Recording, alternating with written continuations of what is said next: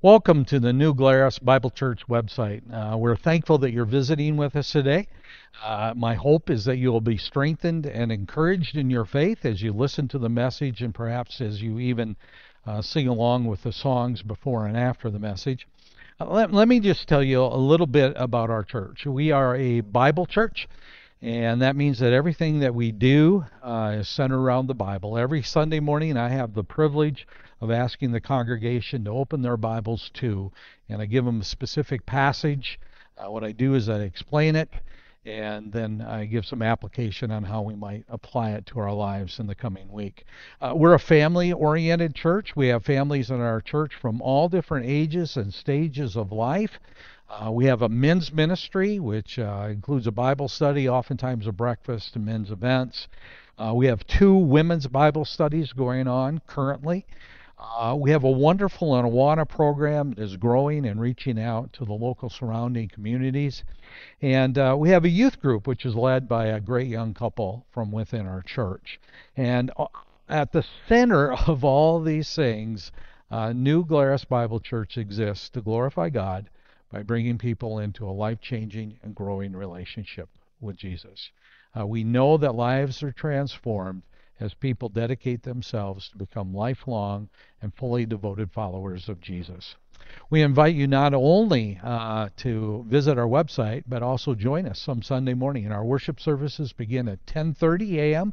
each and every Sunday, and we are located at 207 6th Street in beautiful New Glarus. We'd love to see you sometime soon. Thanks.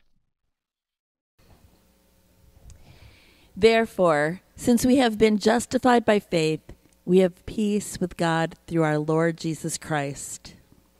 Through him we have also obtained access by faith into this grace in which we stand, and we rejoice in hope of the glory of God.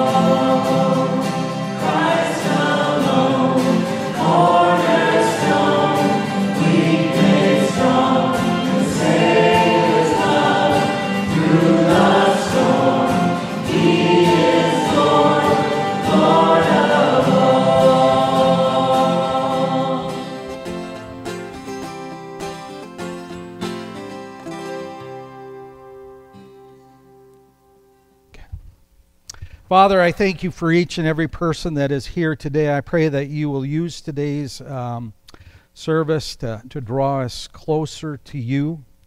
We might have a deeper relationship with you. I pray that today that you would use everything that transpires in this building today to turn us into the men and women that you desire us to be. So, Father, I pray that as we sing today, that we will sing from the bottom of our hearts. I pray that we would sing from the top of our lungs. Pray that we would listen to your word attentively. And I pray that we would enjoy the fellowship that you have provided. And I pray all this in Christ's name. Amen. To the King of the ages, immortal, invisible, the only God, be honor and glory forever and ever. Amen.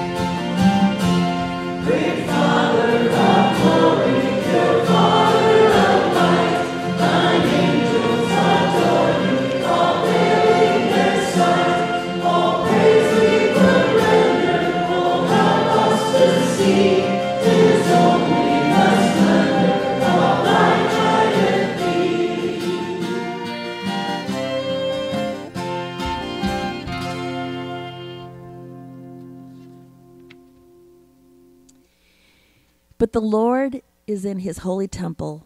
Let all the earth keep silence before him.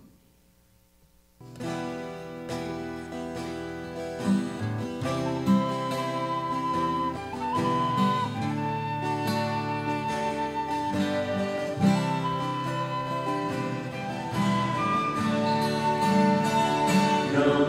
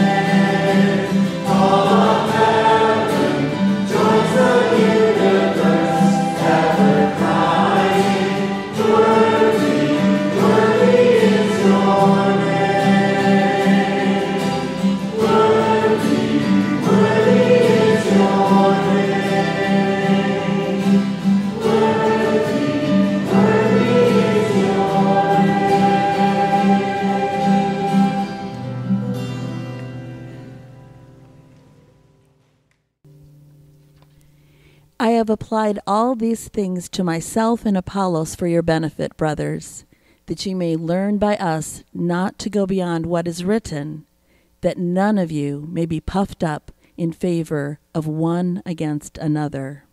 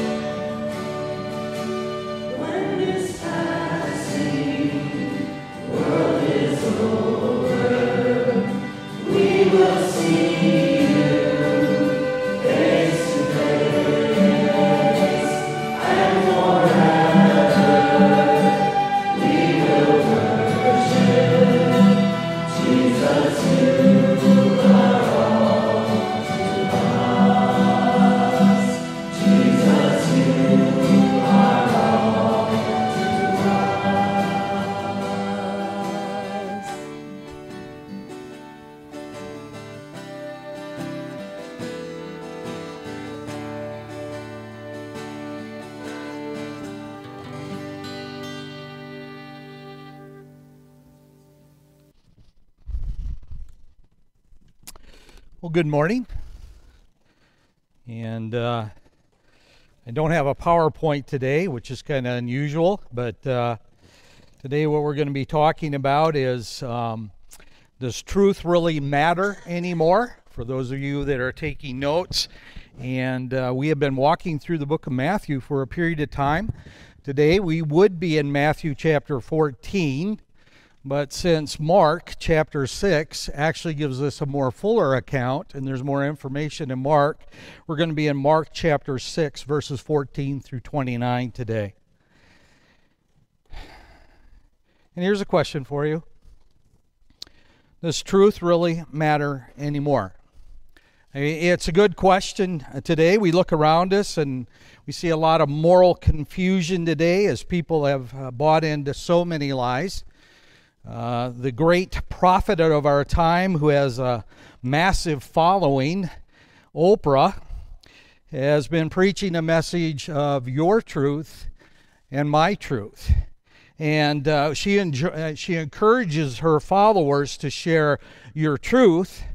But we all know that there isn't your truth versus my truth. There is only the truth.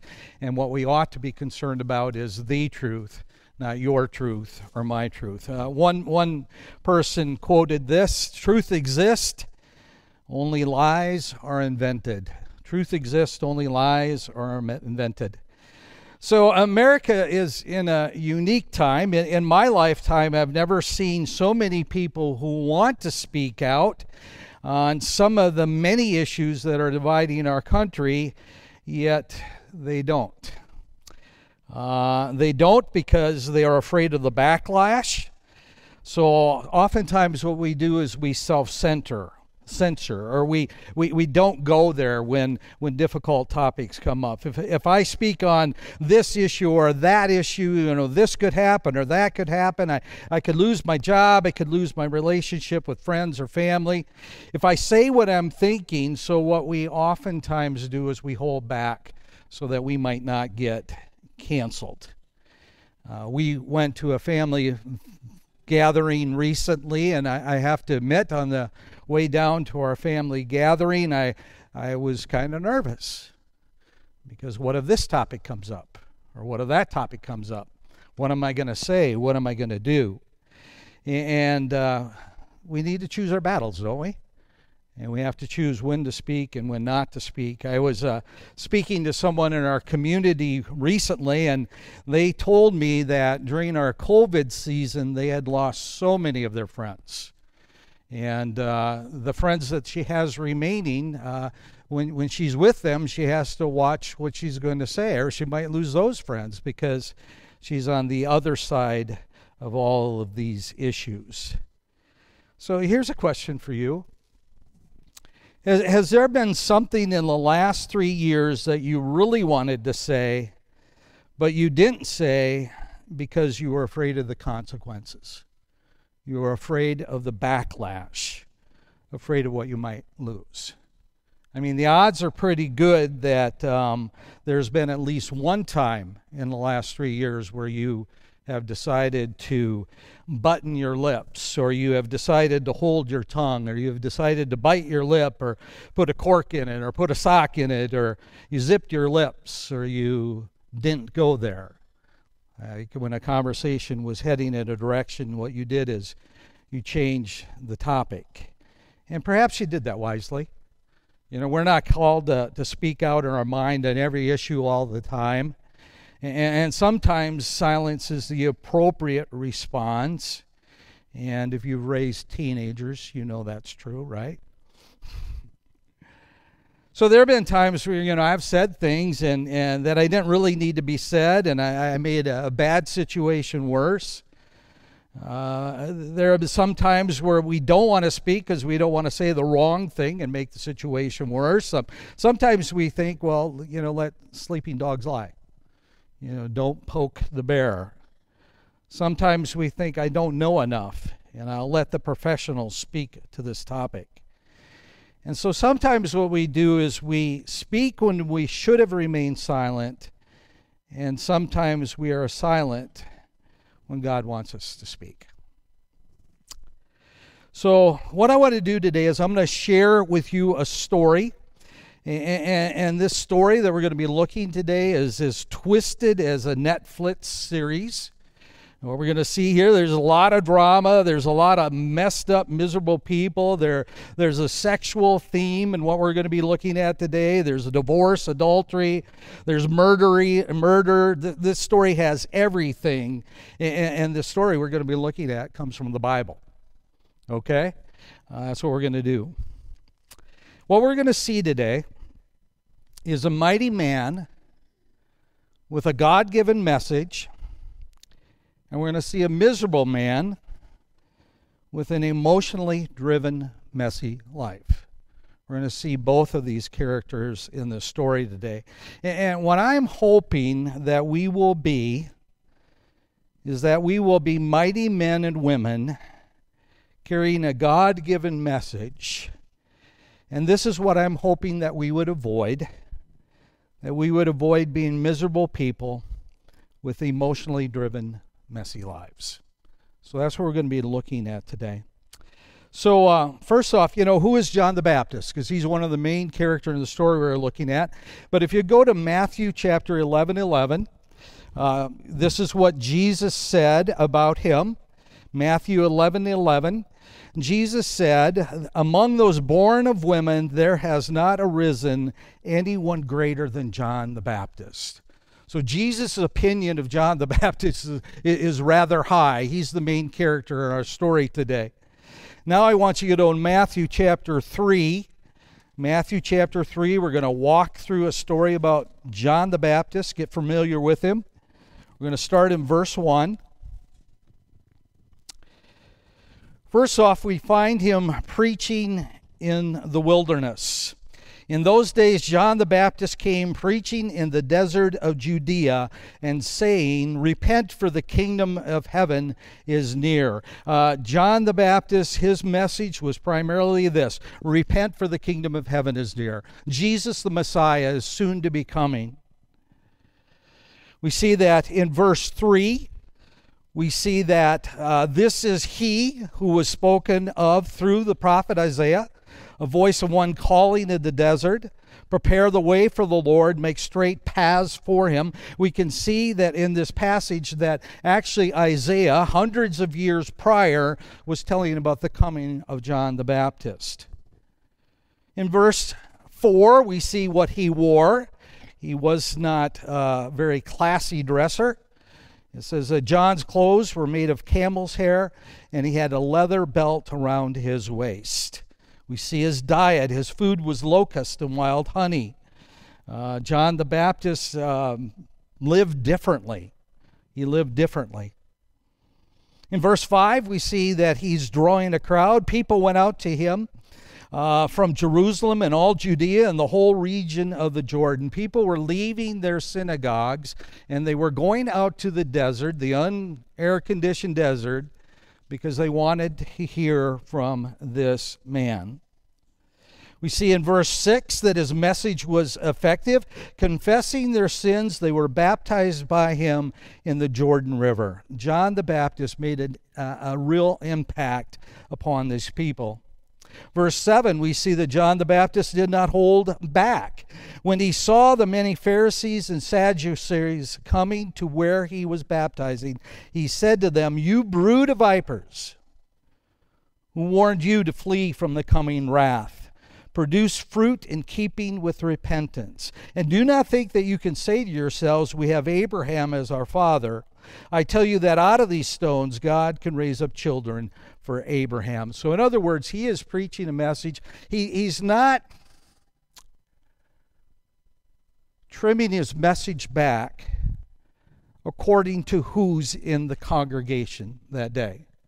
He's actually calling out the religious leaders of the day. And in verses 11 and 12, we see that he pointed people to Jesus and he warned them about God's coming wrath. He says here in verse 11, "I baptize you with water for repentance, but after me will come one who is more powerful than I, whose sandals I am not fit to carry, and he will baptize you with the Holy Spirit and fire." His winnowing fork is in his hand, and he will clear his threshing floor, gathering his wheat into the barn and burning up the chaff with unquenchable fire. So John the Baptist didn't hold back. He let them know that there would be a coming judgment. He is warning them. You know, in many ways, we look at John the Baptist and we admire him. But to be truthful, we wouldn't really want to live like him or be him, would we? I mean, I'm glad that God doesn't have this specific call upon my life. I'm thankful for people that are willing to speak up concerning injustices. We need more people like that. But if we're really honest, how many of you would want John the Baptist to be one of your closest friends in your closest circle? I mean, how would you like to have John the Baptist in your living room watching movies with you? He would probably say, you should turn that show off. And concerning music, he might say, you should be listening to that. But here's the deal. We need more John the Baptist in the world, and there are times when we need to be a little bit more like John the Baptist. Are you with me? There are times where we need to speak when we see injustices in the world, when we see people that are perpetuating lies. And so, you know, when I look at John the Baptist, I'm challenged. I need to remind myself that, you know, my job isn't to make you guys feel comfortable. As a matter of fact, there are times where I'm praying that you would feel uncomfortable. Not because of what I said, but because of what God's Word says. There's times when I read God's Word and I'm uncomfortable, because I know that my life isn't lining up with that.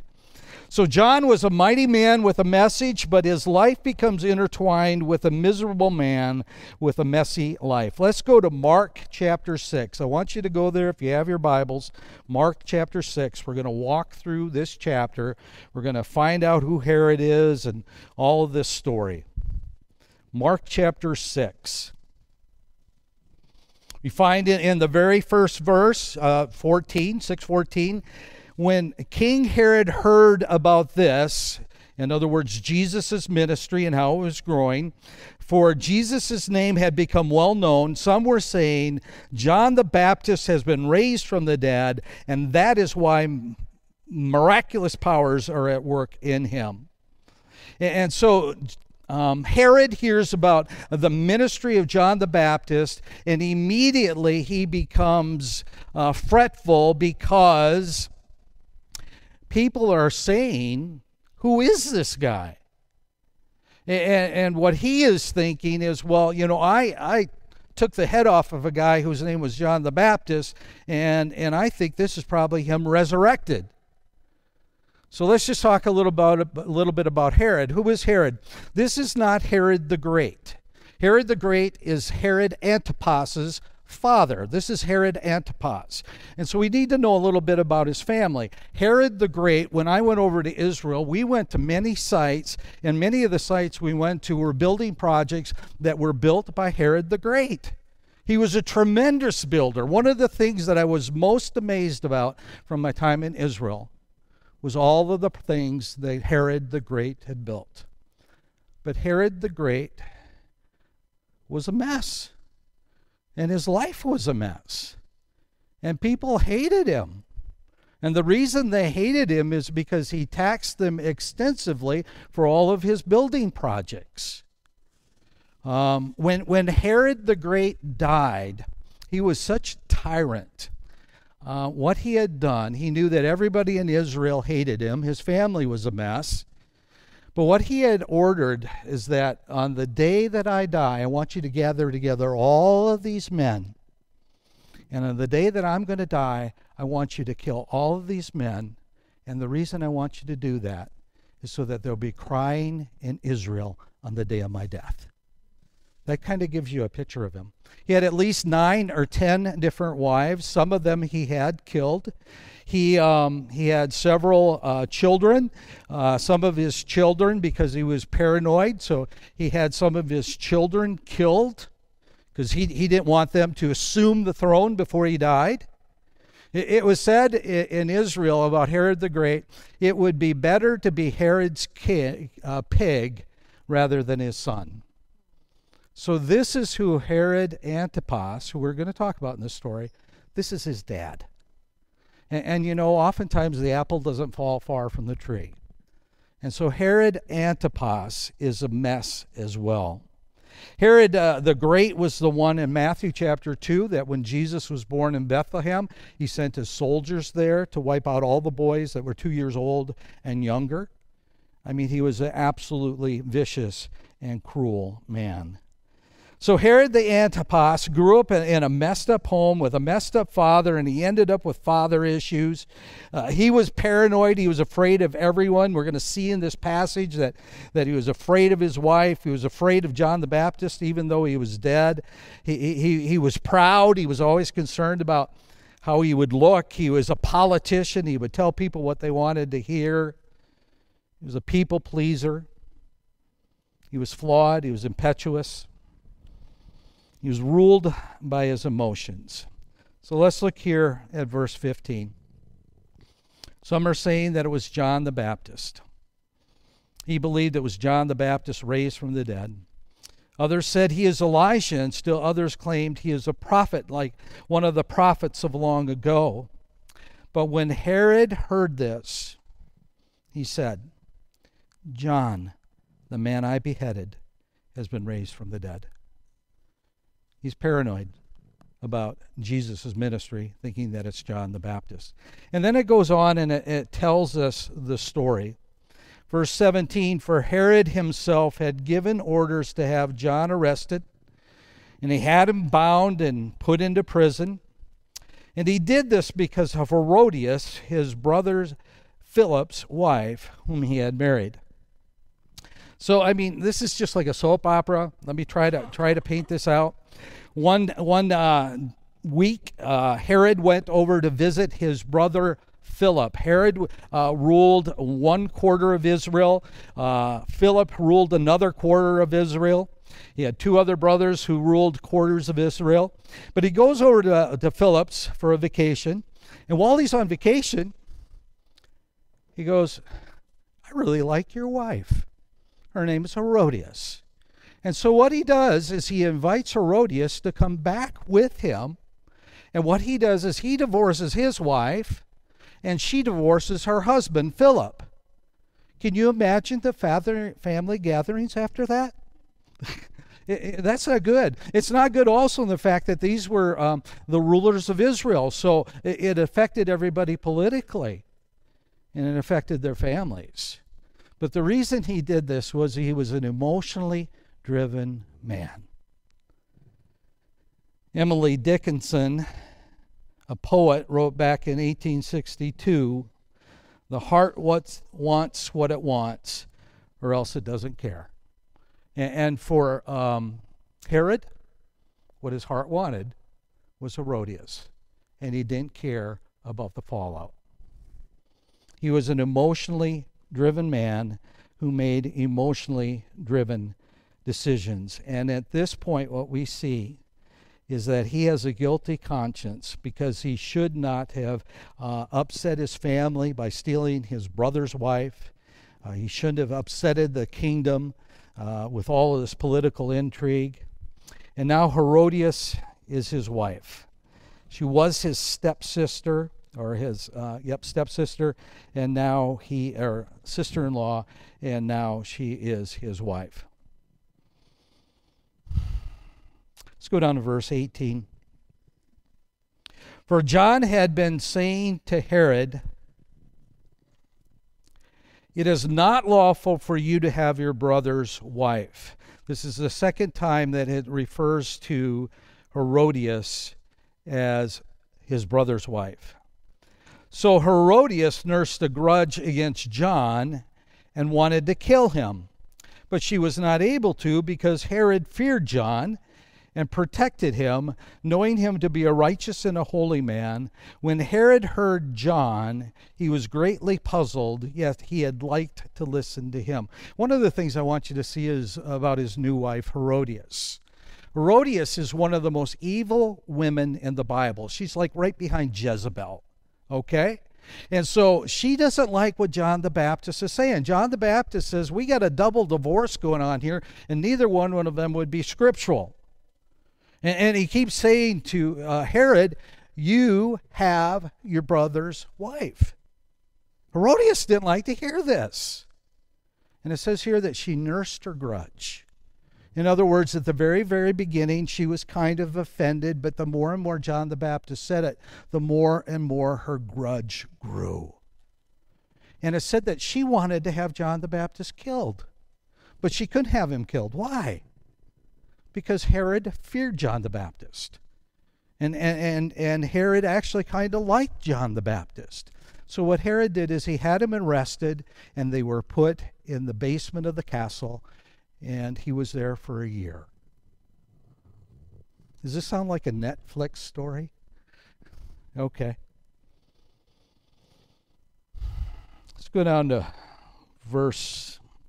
see where we are. Verse 21.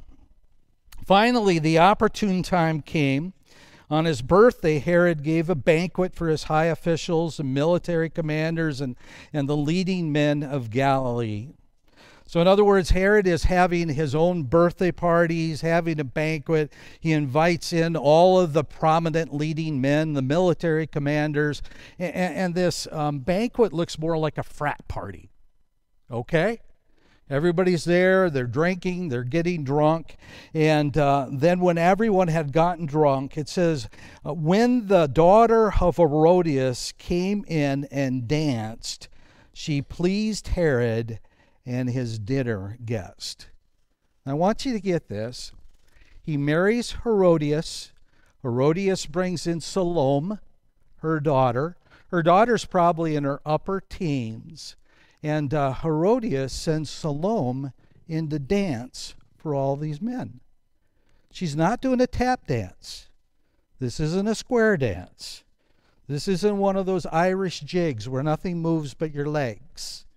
All right, you're below the knee. She's coming in and she's performing what we would call an exotic dance. She's like belly dancing. And it says here that Herod was pleased. Let me ask you a question. Is this a messed up family? I mean, how many mothers would have their teenage daughters go in and dance seductively before her new husband and the king and all of his military men while they're all have been drinking? This is a messed up family. Herodias is an immoral woman, and she's raising an immoral daughter. But let's see what happens next. It says here that Herod was pleased. The king said to the girl, since he's very impetuous and he's emotionally driven, ask me for anything you want and I'll give it to you. And he promised her with an oath, whatever you ask, I will give you up to half of my kingdom. This is an emotionally driven man who's half drunk. She went out and she said to her mother, what shall I ask for? Mom, what should I ask for? The head of John the Baptist, she answered. She didn't even have to think about it. She could have as much of half the kingdom. But what does she ask for? The head of John the Baptist. At once the girl hurried into the king with a request. I want you to give me right now on the head of John the Baptist on a platter. Can you imagine this? This is what I want. I can have anything. This is what I want. Why did she do that? Because she had been nursing a grudge for about a year. And this is her opportune time. The king was greatly distressed. Why was he greatly distressed? Because he liked John the Baptist. He believed him to be a holy man, a righteous man. And he believed his wife was vindictive. So he's got this tension going on. But since he's emotionally driven, and he's in front of all of his peers, so to speak, he did not want to refuse her. I don't want to refuse my daughter-in-law or my daughter, my adopted daughter, and I don't want to refuse my new wife. So he immediately sent an executioner with orders to bring John's head. The man went, beheaded John in the prison, and brought back his head on a platter. And he presented it to the girl, and she gave it to her mother. Can you envision this? Here's this dainty little teenage girl. She takes this platter with the head on it, and she races off to her mother, and she's very, very careful that she doesn't get any blood on her dress. Is this a messed up family? Are these people all emotionally driven? Absolutely. Goes on to say, on hearing of this, John's disciples came and they took his body and they laid it in a tomb. So John's disciples, men who have been following John the Baptist for years, he is their teacher, he is their rabbi, they loved him. And now they're taking his dead body out to be buried. You know, what are they thinking at this time? They might be thinking, you know what? If this is the price you have to pay when you tell the truth, perhaps it'd be better not to tell the truth. And so they go to Jesus and they tell Jesus about what has happened. And it says in Matthew chapter 14, when Jesus heard what had happened, he withdrew by boat privately to a solitary place. So Jesus gets in a boat, goes a couple 100 yards out, the Sea of Galilee. He's sitting there and he's mourning his friend, his cousin, and the one who has preached, preparing the way for his ministry. Jesus is in mourning. So that's the end of the story. But that's the beginning of our conversation. And our conversation goes like this. Does truth matter anymore? And is truth worth giving your life for? You know, and from one perspective, we'd say no. I mean, look what happened. John the Baptist died and the immoral, emotional couple lived. Therefore, it is not worth it to tell the truth. That's not fair. But the answer to that question is yes. And the reason is yes, because in the Scriptures, God has given us an example of what it means to have moral courage. And that example is here in this passage that we have just read. John the Baptist paid the price earthly, but John the Baptist will be rewarded eternally. He, I'm sure, in heaven said, I did the right thing. Some of us might be thinking, well, geez, I don't know. I don't like those strained relationships. I don't like telling the truth. It's much easier to be comfortable and to blend in. So let me give you 6 thoughts about what we can learn from this story. One thing that we can learn is this. God brought John the Baptist at just the right time. He arrived on the scene just a little bit before Jesus because he was the one who was to prepare the way for the Lord. I've been telling people lately, because sometimes people today are like, well, I don't want to have kids. I don't want to bring them up in this world. But remember what Mordecai said to Esther? When Esther was putting her life on the line in the book of Esther, and she was going to go speak to the king. And Mordecai said this, who knows but that you may have come to the royal position for such a time as this? God has sovereignly ordained that we would be alive today and that we would live in this crazy world. That's a thought for us to think about. God has placed us here in the year 2023, and just like John the Baptist and just like Esther, he has put us here. And we might think, well, you know what? I'm nothing like John the Baptist. But here's the deal. God raises up some people specifically for the hard job of preparing the way for the Lord, tilling up the hard ground and softening hearts. And he ordains them and he gives them a different spirit. He gives them a different temperament. And we are to be thankful for them. We are to acknowledge that not everyone is called or equipped to be just like him. Or maybe you are. You might be one of those people. Here's this another thought. But as Christians, we are called to share the good news of Jesus Christ. John the Baptist was called to call people to repentance. And so we have been called as Christians to share the gospel. And what is part of the gospel message?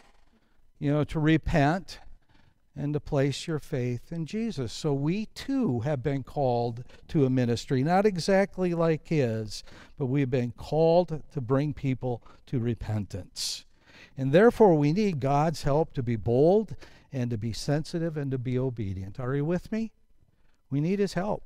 We can't do this on our own. Third thought, just as John the Baptist was called to speak to this situations, there will be time when we're called to speak into situations. John the Baptist wasn't looking for this, but it came to his doorstep.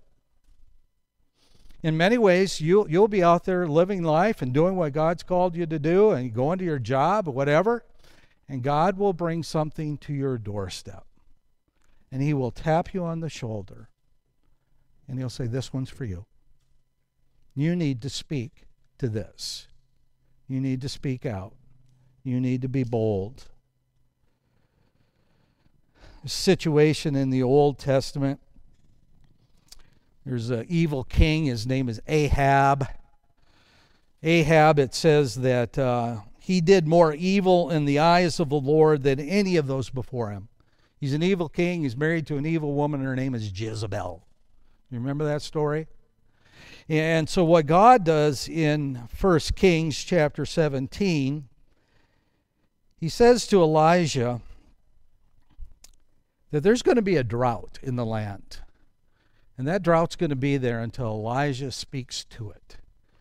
And so for 3 years, Elijah disappears. Everybody's looking to it for Elijah. We want to talk to Elijah because we want Elijah to talk to God so that maybe God would end the drought. And 3 years later, Elijah shows up and he goes to King Ahab. And the first thing that King Ahab says to him is, you are the troubler of Israel. This is all your fault. Have you ever had somebody do that to you? You're speaking out about something that is wrong, and what do? They turn it back on you. We see this in politics today at all? I don't know. Maybe you've seen it here or there. But this is as old as King Ahab. And so we need to be aware of that there would be times where we're speaking out and we're speaking towards an injustice that is going on, and it comes back on us. But we just need to be aware of that. Number 4, another thought. How are we to share the truth? Do we go in with guns blazing? Do we go in with fingers pointing? Is that what God has called us to do? In Ephesians chapter 4, verse 15, it says this. Instead, speaking the truth in love, we will in all things grow up into him who is the head, that is Christ. It is a wonderful gift to be able to wrap hard truth in a soft wrapper, isn't it? But how many of us can do that? We're called to do that, but how many of us can do that? That's what we're called to do. John the Baptist didn't go in and speak the truth in love and in just a gentle way. John the Baptist had good intentions. His intentions was that Herod and Herodias would repent, make their family situations right, and make the political situations right. John the Baptist had really good intentions.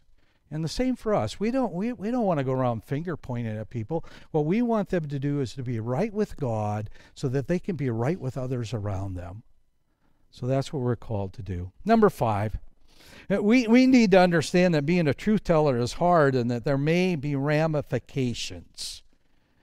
We look at John the Baptist's life and we say, wow, that cost a lot. And it was costly from an earthly point of view, but it will be worth it from an eternal point of view. When God calls you to speak out, he's calling you to speak out against something that is wrong, and from an eternal perspective, it'll be worth it. Last point is this. John the Baptist was a man he was led by godly convictions. He wasn't just going out and finger pointing randomly. He was led by godly convictions. And God calls us, if we're called to call somebody out, that we would have godly convictions. In other words, we'd be able to point in the Bible and say, this is why I'm telling you this. It's not me, it's God. It's right here in God's Word. God doesn't want us to be emotionally driven. God wants us to have convictional biblical Christianity versus emotional Christianity. Are you with me? So let me just tell you a little bit of history. There was a time where there was this thing that was called the Holocaust. Remember that? And in the Holocaust, which was a deliberate and organized state-sponsored eradication of the Jews and what they called the undesirables. Okay, so it was state-sponsored, it was deliberate, it was organized, and their goal was to get rid of all the Jews.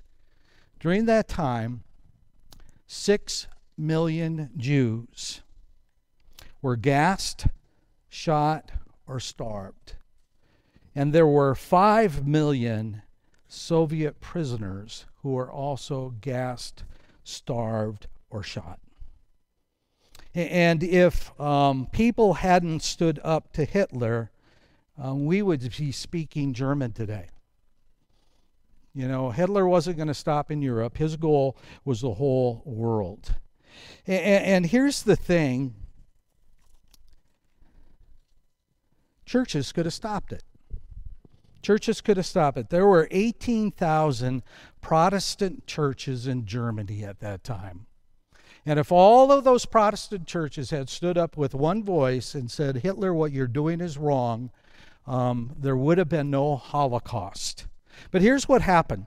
3,000 of the churches actually had pictures of Hitler on their sanctuary walls.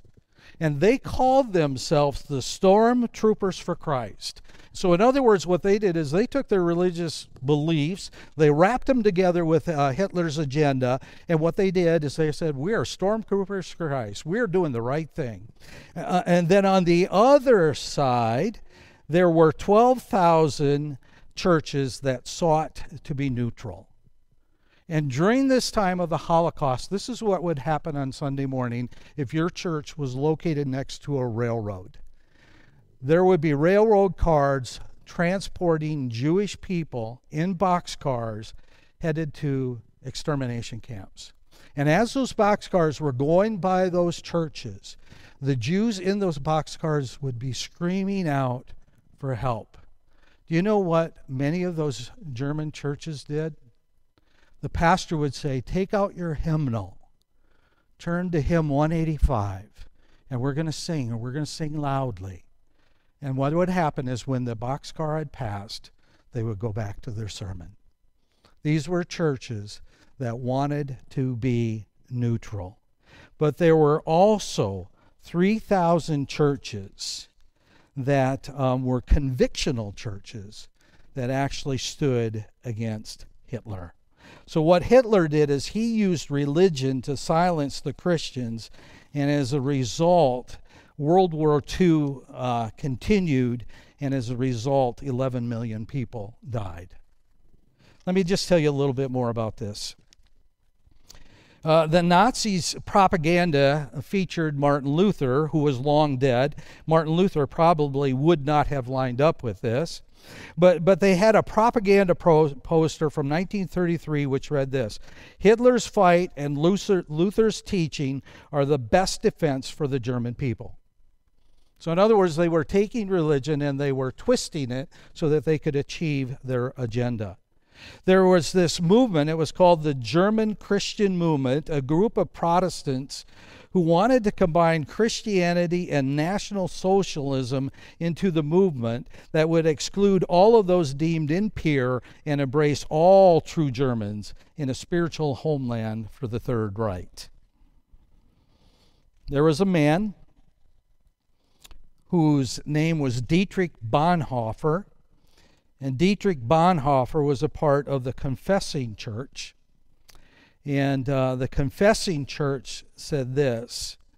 Its slogan was, church must remain the church. And all those in the confessing church openly opposed Hitler and his movement. There was one man, his name was Ludwig Niemöller. And Niemöller moved from the compromising churches over to the convictional church. And he stood up against their church. And he said this: "First they came for the socialists, and I did not speak out because I was not a socialist. Then they came for the trade unionists, and I did not speak out because I was not a trade unionist. Then they came for the Jews, and I did not speak out because I was not a Jew. And then they came for me, and there was no one left to speak for me." So there's a time where we need to speak out when we see things that are happening and we see things that are incompatible with our faith. The compromising church in all of Germany at that time, they had been so influenced by wrong teaching and by lies by Adolf Hitler. What they would do when they would greet one another and when they would leave one another, they would say Heil Hitler rather than good morning or goodbye. That is how much Hitler's influence had in Germany at that time. So let me just say this. The churches could have stopped this. Let me ask you this question. Does truth matter? Does truth matter? Let's pray. Father God, we thank you for the fact that we do have the truth in our hands. We thank you that you're asking us to learn it and to live it. Lord, I pray that you would enable us, when you tap us on the shoulder, you would enable us to stand up and speak boldly, perhaps gently, caringly, kindly, but to speak in such a way for the injustices, the many injustices that are going on around us. Lord, I pray that you would help us to do that. And I pray this in Christ's name. Amen.